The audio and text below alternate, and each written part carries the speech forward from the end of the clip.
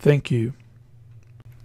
Hello everybody, my name is Craig Bennett and I'm the founder and owner of TechFuse Help, and today we are going to get into the Python shell.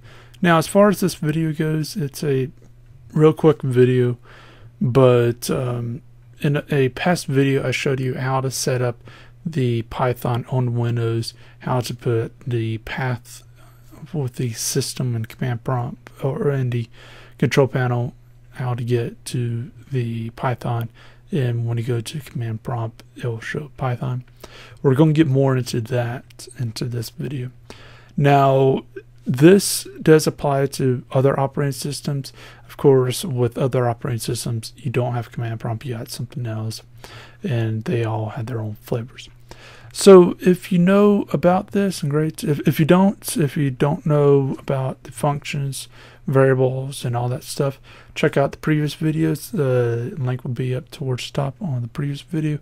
If you know about this and just want to skip ahead, then a card will be up top and that will take you to the next one. If that was not shown, then that means that that video is not out yet. And keep in mind, these videos come out once, twice a week, depending on my schedule, and feel free to check that when it comes out. But anyways, so we got the Python stuff set up, the path set up, and we're just going to go in and play. Again, we go to control panel and do Python. So right here we should see something like this. Now I want to get out of it. I can do exit, or I can do quit. It's fine. So now that you know how to get out of it, or you can just close the command prompt altogether. Some things have a Control-Z, some other stuff, but they all have exit or quit command. So with this, what is the most important thing to note with the Python shell? It is simply that this doesn't save. It's important to note that. You can write your code out, get things working to a point, but when you close it and come back, it doesn't save it. So I could do a 2 plus 2. Sorry about that.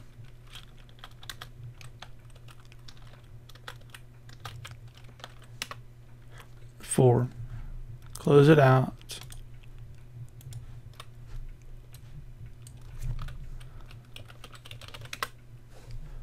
And as you see here, it didn't save it. Same thing with variables and other things. It would have been better if I showed you variable, but the same thing still applies there. So with that one in mind, don't use this to write your actual code. Use this to test your code, or to do a quick thing that you don't want to save or don't need to save. So with this, what we're going to do is we're going to do a simple print string, and it does that. But let's say if we didn't know what print is, we can do help. We can see more information about that. We can do help print, oops, and by pressing up it does a previous command. And you can see here that we got the print. So it's very important to note that there is a help menu.